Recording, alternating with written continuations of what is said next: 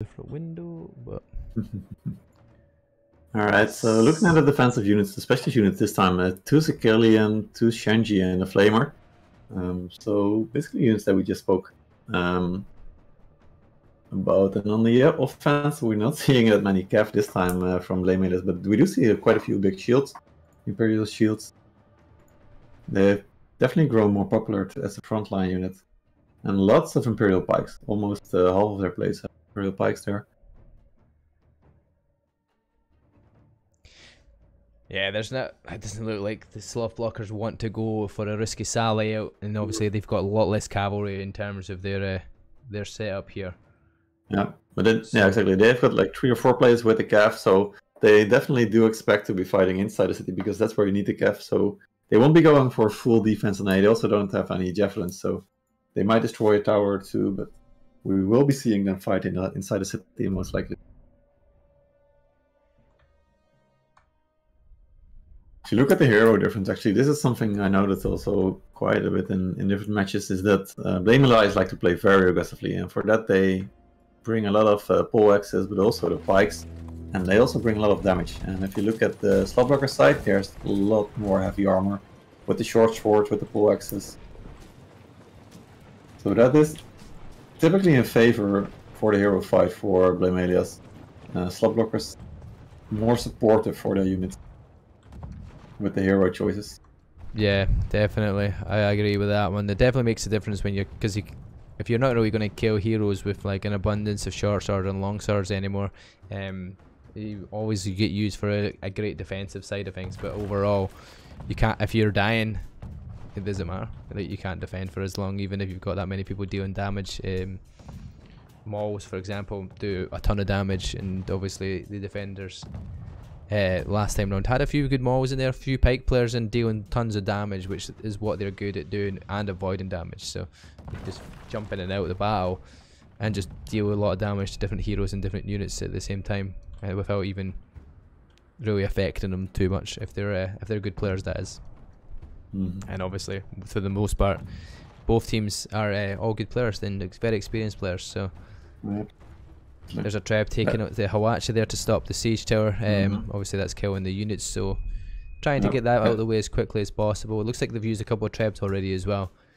But overall, just kind of doing the same as what happened the last time around. Slothblockers this time around are making sure they try to damage and take out units and heroes, siege equipment and stuff with the amount of artillery they can use. But the attacker's doing a great job to destroy it really quickly. Yeah, definitely. Looks like the left siege tower will reach. The middle one is actually on only 1 HP, so 1 musket bomb will destroy that one. Far right tower will reach for sure. Far right tower will definitely hit. Left tower will hit by the looks of it at this point in time. And then yeah, the center one, which I'm surprised they've not took it down yet, but they have, just as I mentioned it, so it must have just been a little bit delayed from what I was expecting there. But waiting till it goes. Obviously, the closer it gets, the better. Exactly. Yeah, you just want to buy more time, right? If you destroy it at the last second, it's even better. They could have waited a few more seconds, because with 2 muskets there, you can always destroy it. First tower hits. So let's see how quickly they decide to get the battering ram is there as well, so they're going to get the gate down without any worry of that, where they can't do the tactic that obviously BlameElias did, where they opened the gate themselves and had it free to knock you. So that was definitely moving back into the city. I'm curious to see if they... Looks like they're setting up for the first supply here. Let's see what BlameElias is going to bring out of the units. Yeah, they're kind of setting themselves up on both sides, which is clever. Obviously, we've seen that on the last matchup as well, but it was mostly cavalry that were kind of on the other side, ready to come in and pinch them.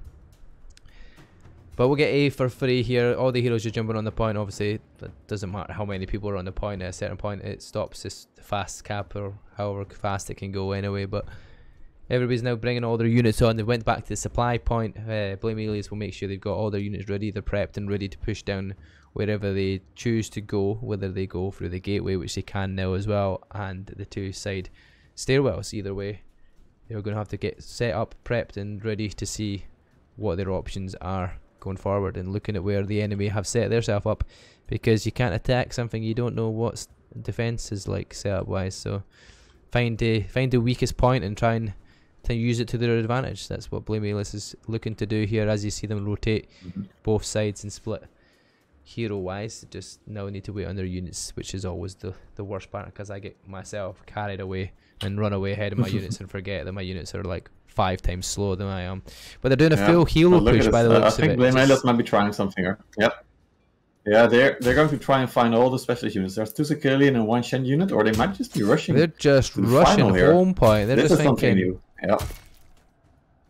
When they do 2 guys that, going for the right supply. They start capping home. They also start getting all the people rotated away from their units, and then other people that die in here. There's going to be a longer wait to come back in. So if they can get hero kills, it would be a good thing. But yeah, exactly. They definitely want to get the hero kills, but if Slothblockers played smart, they try to delay some of the hero kills as much as they can, so that BlameElias can't regroup at once. Yeah, definitely. It seems that they're killing slowly killing up the units at a supply. The short sword is surviving for such a long time, and yeah, Mercenary is just running around constantly, popping iron sides, doing as much as he can. Now he's got a dual blade on him, and he's going to die a little bit quicker now as he gets stunned to the ground. But the cap has been capped quite a bit as the new heroes spawn in. It's all about whether they can kill more defenders, and so far the defenders are down to 10 at the moment in terms of defense. So that means some of their units will be rotated away from the defensive side, which is going to be a rough situation. I don't think this is like the deathmatch. This is what we were talking about before. The BlameElias, they have the better hero setup here to kill all these heroes from Slothblockers. Then we're down to 10. Without their units, they're just losing it. It's 12v10, but yet the only thing that's defending that home point at this moment in time is a unit of IPG. And they're just stabbing away on the point, and as soon as they get wiped out, that will be it. But the heroes are all starting to go off and stop them coming towards the home point here. Matt fighting Demonic Glaive versus Pike, and Pike is obviously a lot quicker in rotation here, but the unit will help him. There are some reserves coming in, but there's also Armingers countering from BlameElias. I don't know where it'll look at this point in time. There's too much going on around the map here, but the Trebs do come in from the attackers of BlameElias, but they're down to 7 heroes so far, but they're going to get that bottom supply point there for free now, because everybody's rotated back off home, which gives them a little bit a quicker rotate back to units and reset for their next push. That was a very creative way from BlameElias to actually get that supply. Slothblockers simply couldn't kill those heroes. They had to bring in the units, and that's when finally the heroes from BlameElias started to triple in, and as you could see, like that short sword just survived on its supply for so long. Yeah, that was making sure that they bought so much time for them. And if you look at the units, it's insane. But BlameElias only lost 31, and the Slothblockers actually lost 130. Yeah, just about to say that. And BlameElias would have had a lot more units out there, good high quality units. And to be honest, they didn't. The only thing that they lost to really was heroes and Trebs, because there was no units to fight them really. So that's quite a lot of units to lose at that point in time so far already. Slothblockers are going to have to try and find the positions to get themselves set up in here, as the attackers of BlameElias are trying to set themselves up in different areas. It's not like the siege battles where you expect to kind of position yourself in the one place and not push from, but BlameElias are kind of doing that kind of setup that you'd expect as the attackers of a siege. Maybe just doing that for now as they all set and then decide to push from there.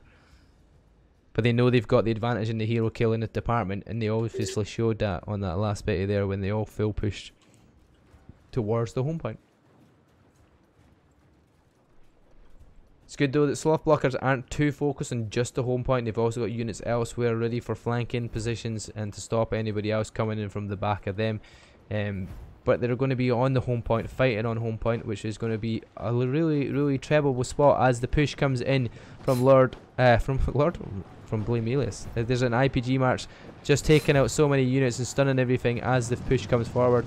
Hussar charge comes in though, but there's a lot of range of Senjis there that just wipe out that unit of cavalry, and the heroes are still alive here. 9 minutes left, and we've got 2 heroes down from the defenders, and there's a 200 unit advantage almost here going. Here comes a good cav charge coming in from the attackers here. Couple of heroes left on the point, but it's only 3 heroes left on the point, and there's about 7 to 8 heroes fighting for them. God Hashi has to survive the longest, and he's a musket player with medium armor, and that's not going to last well there. As you can see, they start to cap home and push their units straight forward towards where the supply, the units from the supply point are coming in. And Slothblockers coming in with the cap, but they're gonna have to find a creative way to get in here. Pike and Phantom right. Mr. Grit came in with 1 cav there. That was it, 1 cav. They actually did make it through, so this might buy them some time. Perhaps the infantry can push through now. BlameElias Might be running out a little bit of units. There's only they're gonna need 5 so heroes much. left. Make that 3 though, and I think that is it, because nobody's going to be able to get to the point now. There's so many units getting clustered up, and they all coming from the spawn point, which is so far away from the home. BlameElias will take this one. Easy victors there. Yeah, that was a very interesting strategy there. Lord Monkey there getting MVP for the attackers. 3 hero kills, 66 unit kills, 4 assists. But look at that, Mizak, 14 assists. There's also Deja Vu, Matt with 14 assists. So these boys were definitely in and around the fights, every single fight that was going on, helping their way as a team moving forward. Most hero kills goes to Llama by Alex and Cytonic, who are both equal on 4 hero kills. And then defense, Rotten Banana with the 4 hero kills on defense. Only 7 unit kills though, 4 heroes. He still gets MVP. Madness. But yeah, overall, not really much defense stats here. There's not really, there's a few hero kills, but not enough unit-wise to even do anything there. So it was kind of over very, very quickly. What do you think? How do you think that went for BlameElias then? There's kind of the way you were expecting it. It was interesting. Yeah, definitely. I mean, it was interesting to see.